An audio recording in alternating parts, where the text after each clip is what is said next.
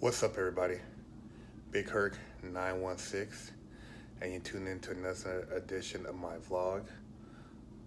Subscribe to the channel if you are looking to be entertained, to have some positivity in your life or some motivation. This is a channel, so hit the subscribe button, share it with your friends. Also, subscribe to my Instagram, Big Herc 916, and my Twitter. You don't want to miss out on any of my posts. I'm always posting something cool. And I want to talk about men taking back your place in society.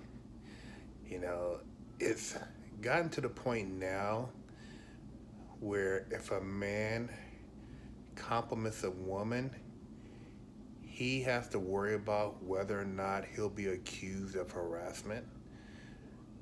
If a man does something in a friendly manner, it could be considered harassment, because he held her hand too long, or tried to give her a hug, or made a gesture. And then the women, they are left with these weenie ass guys that are scared to do anything, and they complain that there's no real men around. Well, the real men are there. You just have to stop acting like you don't want what the man has to offer.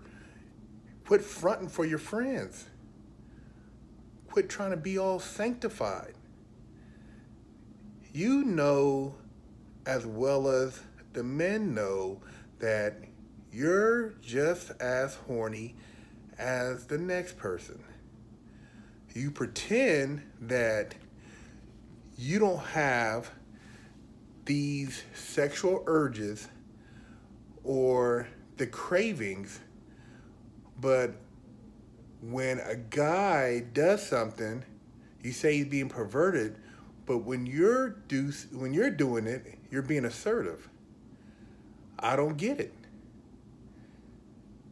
But when you get around these guys who act all demasculinized, these guys who have no balls, you talk all this stuff about, your sexual escapades and this and that, because these guys are harmless.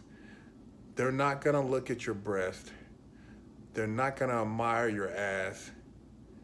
And you feel empowered talking to them. But when the real man tries to give you some real attention, you don't know how to even act. Women, stop acting like you don't want the attention. Stop acting like you're not also attracted to these men, because you are. But you send out the wrong messages. You make up certain things when it doesn't go your way. I mean, if the guy doesn't call you the next day, or if the date doesn't turn out the way you expected, then it could be considered, oh, well, I didn't really consent. Well, look, if you decided to have sex with someone and they didn't hold you down, force you to drink alcohol, make you stay in the house against your will, it was consensual. You guys, it doesn't have to be a bad experience just because you have sex and the next day you feel guilty. What do you feel guilty about? You had an orgasm. He had an orgasm.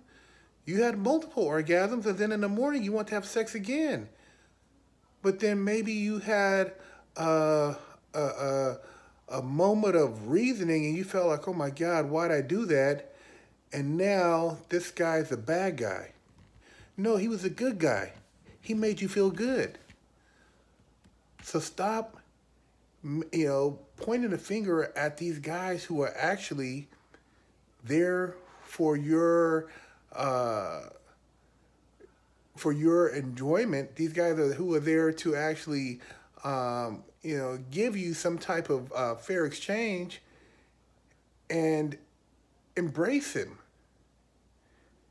It's such a rough world out there trying to figure out who's genuine and who's not genuine. And I hear young women especially talk about trying to find men these days, and they say they're all weenies. The guys, they don't have their shit together, or they're not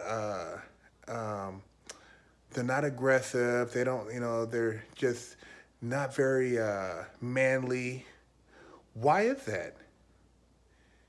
Well, you have to ask yourself, when you kicked all the real guys to the curb, all that's left is a bunch of weenies.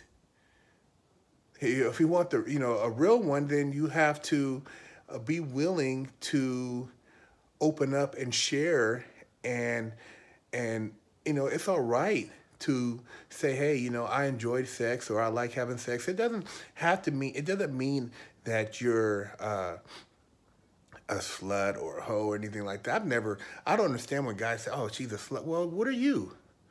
I mean, if you enjoy sex, more power to you. Empower yourself with it, but also, allow yourself to be loved by the right man. There are good men out there. And, when you talk about, oh, well, where are all the good guys at? Well, you got to stop putting up all these, mixed signs, and basically, blocking them out of your life so you can start enjoying their companionship. It's like, you guys, on one end, you got the sissy guy who you boss around, and, you tell him how to dress, and you basically, you punk him. But then you have this fantasy about this guy who's a straight savage, who's an animal, and he's just, ravaging you, and you're in conflict because you can boss around the sissy guy, tell him what to do, go do this, go do that, shut up, sit down, but then you want to be dominated. So which one is it? Do you want the domination, or do you want the sissy guy who listens to you, but on the side you got some guy who's just a straight animal who beats it up? You got to make up your mind.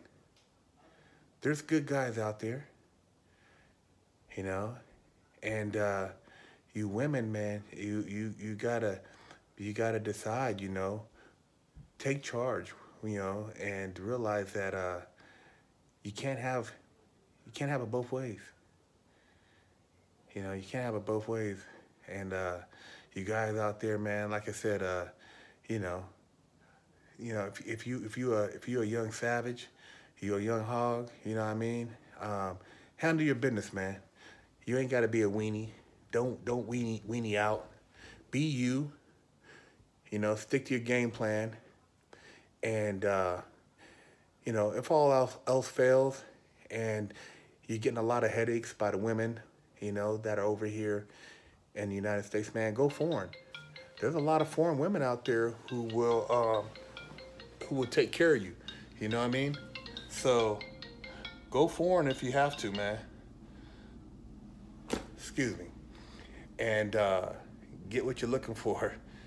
You ain't gotta put up with the domestic stuff, man.